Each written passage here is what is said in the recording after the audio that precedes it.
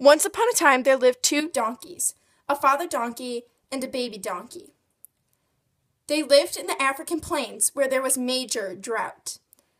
The donkeys were so tired that they decided to roll down the mountain.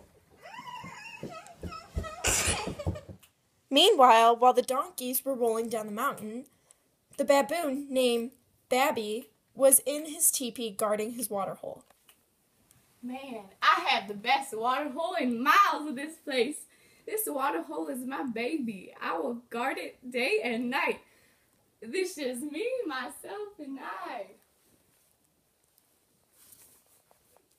After the donkeys were done rolling down the mountain, they decided to go in search for a water hole.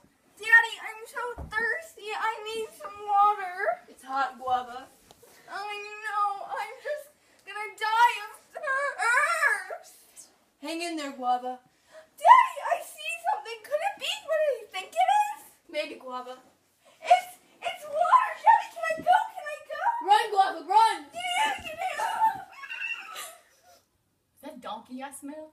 Daddy, can I take a sip from the hole? Drink from the hole, Guava. No! Go away. I am the king of the water, and this is my pool. This water is for everyone. Not just you, monkey face. Well, if you want it so bad, you gotta fight me. Then we will!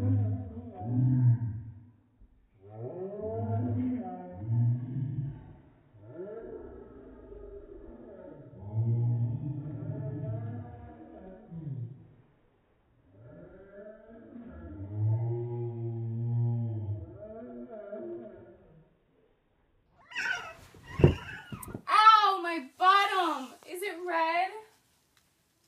Yeah, It is.